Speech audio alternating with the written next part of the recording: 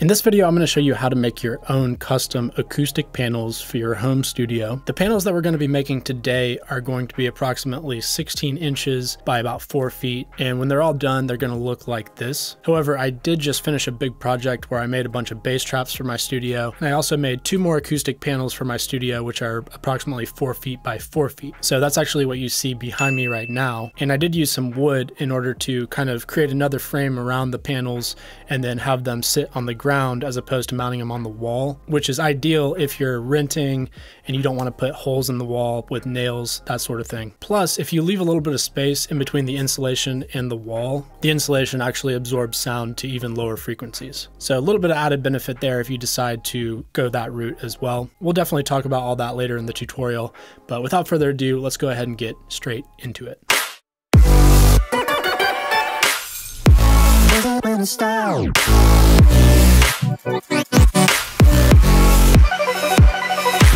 What's up, my producer friends? I'm David with anothermonsterproductions.com. So as I mentioned in the intro, I have been working on this big project where I just built a bunch of bass traps for my studio as well as some more acoustic panels. I've got it sounding pretty nice in here now, but I do have 2 extra pieces of insulation left over, and I decided I might as well build 2 more panels for the back wall of the studio, and then I can make a tutorial as well. Now, of course, you can always buy panels pre-made online, have them shipped to you, but I'm assuming if you're watching this video, you probably are trying to save some money because it can be quite a bit cheaper to make your own custom panels. And of course, in this tutorial, I will be sharing the most cost-effective way that I think that you can create your panels. So in order to build these panels, we're obviously going to need some materials and we're going to need some tools. So first of all, the materials that you're going to need are some sort of insulation. I recommend using Rockwool Safe and Sound, which is an insulation that you can pick up at Home Depot. You can buy a pack of 12 of them for around 50 bucks. And each piece of Rockwool is going to be 3 inches thick, which is a good thickness for the panels that we're trying to create. When it comes to bass traps, if you decide you want to make some bass traps, you probably are going to want to go at least 6 inches thick. But for the panels that we're trying to create now, 3-inch thickness is fine. And then this insulation is also about 15 inches wide and 47 inches tall. Now, in addition to the insulation, you're going to need something to create a frame to put the insulation inside of. So there are a few different materials you can use for this. If you're trying to go as cheap as possible, I'd recommend just getting particle board. You can also use medium density fiberboard or MDF. That's going to be a little bit more expensive. You could also use plywood, which is going to be a little bit more expensive than that, or you could potentially get some other kind of wood, which is going to create a frame. It doesn't really matter, but I recommend going for the cheapest option. Whatever's available. Particle board's probably good. I was using particle board at first for my bass traps, and then I ran out, went back to Home Depot, and they didn't have any more for sale. So I ended up going for the fiberboard, which is a little bit more expensive. That's what I'm going to be using in this tutorial. And just a little disclaimer, particle board and fiberboard are known to have formaldehyde in them.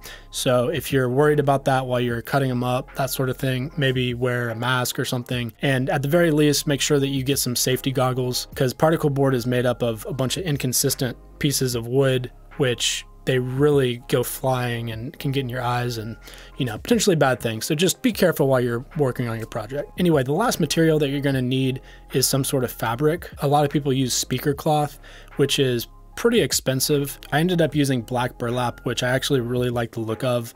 You can potentially get other colors as well, so keep that in mind. Whatever color you want with your room, with your color scheme, you can build your own custom panels that way as well. And by the way, just so you know, I am going to be leaving links in the description of this video to all the materials you need, so you can just click on them, check them out. So those are all the materials you need if you're just going to be following along with this tutorial and creating the same panels that I'm making today. However, if you do decide you want the standalone panels that sit on the floor as opposed to being mounted to the wall, then you're going to need some sort of wood as well. So this is kind of up to you what you decide to get. I ended up getting 5.5 inch, which I recommend in terms of thickness for your panels if you decide to build these. And what you're going to need for each panel are 2 8-foot pieces and then 1 10-foot piece. And you're going to be able to cut the 10-foot into 2 sections, which you'll use on the top and the bottom of the panels. And then the 8 feet, you're going to cut down to whatever size you want them to, depending on your room height, to sit directly on the floor. Now, obviously, the wood is going to depend on whatever size panels you end up making. As I mentioned earlier, I made the 4-foot by 4-foot panels, which basically means I have 3 pieces of insulation in each panel. However, another common size that a lot of people will do is using 2 pieces of insulation in inside each panel. And so if you decide to go that size, obviously you're going to have to figure out what kind of wood you need for those panels. Now, in terms of tools, you're going to want to drill.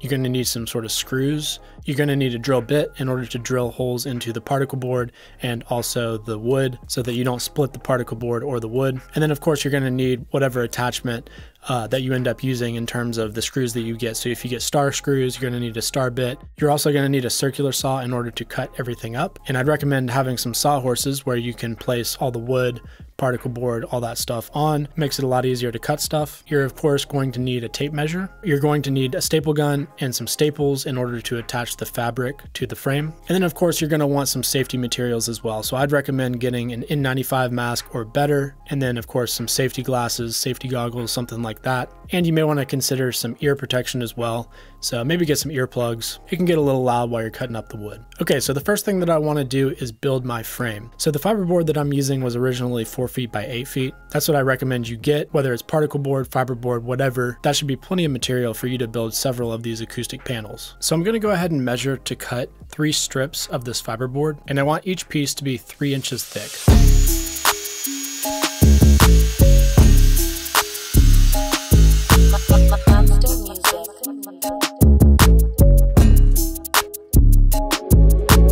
Next, I'm going to cut 2 of these pieces to 47 inches. And then the last one I need to turn into 2 pieces of 16.5 inches. Once you've got everything cut up, we need to go ahead and attach everything. So I'm going to use my 1-inch screws. And when you're attaching everything, the length that I cut, which is 16.5 inches, needs to be on the bottom with the 47-inch piece sitting on top of it. And that way, when the whole frame is put together, we actually have approximately 15 inches for the insulation to just sit right in there. So go ahead and drill some holes first and then screw in the screws. I like to do 2 screws on each corner. And then now we need to figure out the right dimensions of our fabric. So the fabric that I have right now is about 46, 47 inches across. I've already cut it to about 54 or 55 inches. And what I can basically do is just cut this fabric in half, which is going to be right around 23 inches. Now, obviously, when you're building your own panels, you're going to need to figure out and make sure that you're getting the right dimensions of fabric. You definitely want to make sure that you're leaving plenty of extra room to actually mount or staple the fabric onto the panels. And you want the fabric to be able to go all the way around the sides of the panel and then go onto the back. So just keep that in mind when you're purchasing the fabric and when you're cutting it up. Once we've got our fabric cut to the proper dimensions, we want to go ahead and attach it to the frame. So find a good place to lay your fabric out flat. I'm going to put the frame on top of it, and then we're going to start stapling the fabric to the frame like this.